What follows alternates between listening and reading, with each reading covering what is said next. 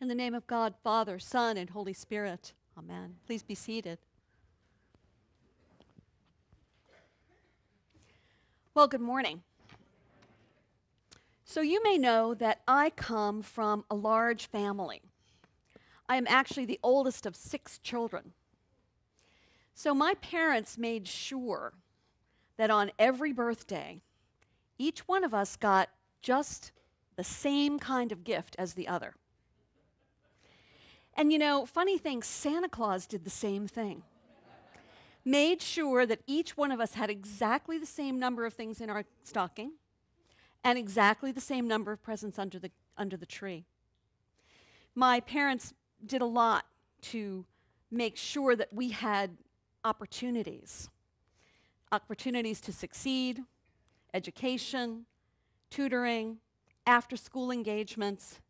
You know, you've done this for your children, trying to create a level playing field for them. In today's world, I wish the playing fields were level, and I really wish we could take this parable of the workers in the vineyard and take it literally, and that the opportunities were present for all workers willing to work, and that the workplace was a level playing field. Imagine a local vineyard. Okay, I know we don't have vineyards here, but imagine a work yard, a local vegetable farm, a construction site, a factory, a shop, one of our many restaurants, a school, a high-tech enterprise, and each employer just going out and hiring as many people in the day as wanted to work. Just like the landowner who went out early in the morning to hire the laborers for his vineyard, construction site, high-tech venture. Name the job you were looking for. And after agreeing with the laborers for the usual daily wage, he sent them into his vineyard to work. This employer might go out again at 9 and noon and 3 and find more, even at 5 o'clock. Maybe he'd ask the same question here in our town. Why are you standing here idle all day? Because no one has hired us, they'd say. And that could describe many of our street corners, folks at the public library on the computers, coffee shops, neighborhoods, where people are not standing idle because they want to, because no one's hired them. If we could take this parable literally, many employers would be hiring several shifts, and every day, everyone would come back until all the work was done. It's a great image, isn't it? Now, where I find trouble in this parable is how the employer pays the workers. It really doesn't seem fair to those who work longer and harder to get the same amount as those who came in at the end of the day. In fact, unequal pay is an issue I really bristle at as a woman. When I started as a young banker back in New York, and I'm dating myself here, women were making 52 cents for every dollar that a similarly qualified man was making. And while we're making progress, we still don't see equal. The 2015 stats are out, and we're up to 83 cents on the dollar. Younger women, they've done some skewing, 90 cents on the dollar. Note to self, still not 100% parity. And yes, my lens is a feminist lens. But others will have this paycheck parity discussion through the lens of the color of their skin. Others will have this paycheck parity discussion through the lens of an accent or a country of origin. So while I like this gospel story for getting lots of people employed, I get a little anxious when I hear a parable that seems to allow for those who have not done the work to get the same pay as those who have. And that's why we can't take this parable just at its face value. And as much as I love this image of work, and as generous as the employer is, this parable is about much more than an opportunity to work. Remember, a parable is a short story with a hidden message about the kingdom of God. This parable is a story of invitation and mercy, rather than deployment and justice in the workplace. This parable is about being invited into the kingdom of God on many levels and at many times.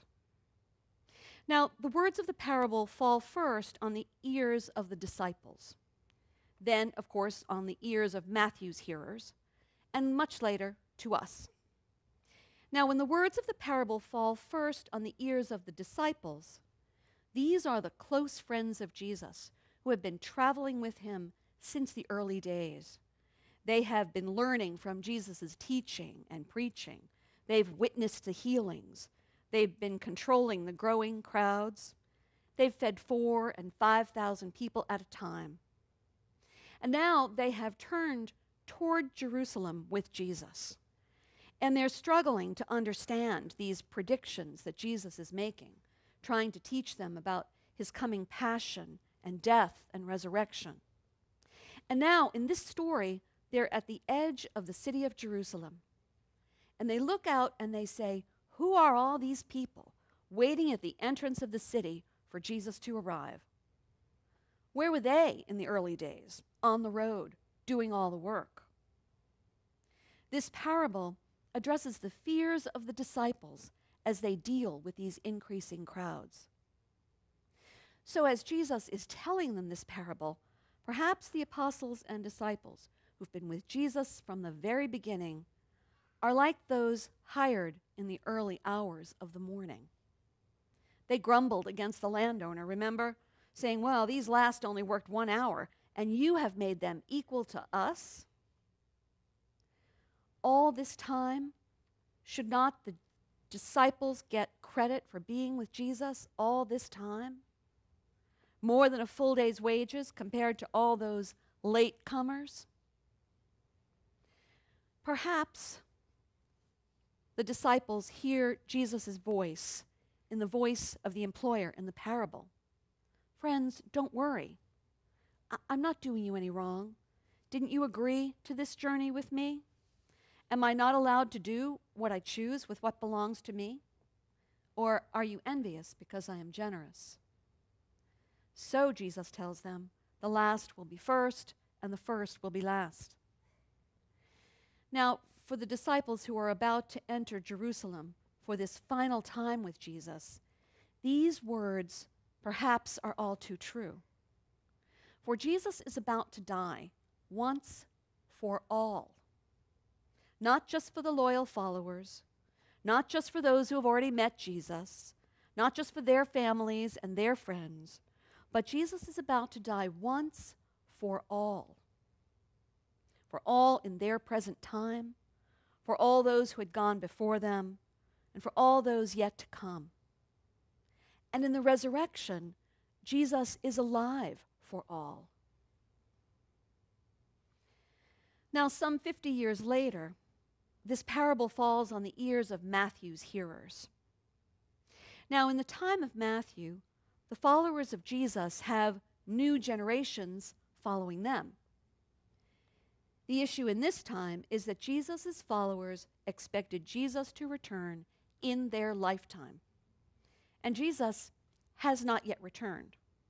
There is worry that those who do not see Jesus will not be welcome in his kingdom. Why hasn't Jesus come back to save our families too? Now, to those who were alive at the time of Jesus are starting to die. And the sons and daughters who were too young to remember are getting worried. Are they like the latecomers in the vineyard? They've not earned their kingdom privileges yet. Are these second-generation followers hearing the words of the employer in the parable maybe with some relief? The words of Jesus saying, "The last shall be first." So does that mean we next gens can get in? They are learning that the entrance into the kingdom is not based on what we do, but is based on who God is. So now, what does this parable say for us as these words reach our ears centuries later? When we hear this gospel passage, are we considering our own journey of faith? Some in our churches have been cradle Episcopalians. Some have faith that has been built up in other denominations, Lutherans, Methodists, Baptists, Roman Catholics, in Orthodox traditions like the Greeks and the Armenians, and some come to this table from different faiths. Now I know there are some here who have never known a time when they did not work in the vineyard of God's kingdom. Others of us have come to the faith maybe at 9 o'clock in the morning, some at noon, some more like the 5 o'clock of our lives. So this hidden message about the kingdom of God is this: God is generous. God is filled with mercy. And God is always inviting us in. For God, the kingdom question is not how many can we invite into the kingdom of God. It is about how we can invite people and not the criteria for keeping people out. We are an industrious people here at St. Paul's. In this part of God's garden, we have prepared for many ministries that will serve our members, our friends, our families, anyone who walks in from the corner, anyone we come in contact with in our lives, in our workplaces, in our neighborhoods. We have many ministries here that will serve people near and far. So we've got a great vineyard. Let's be as generous as the owner of that vineyard in the parable. Let's go out into the streets, into our neighborhoods, and find all those laborers to join us in this harvest. For the kingdom of God is right here. Amen.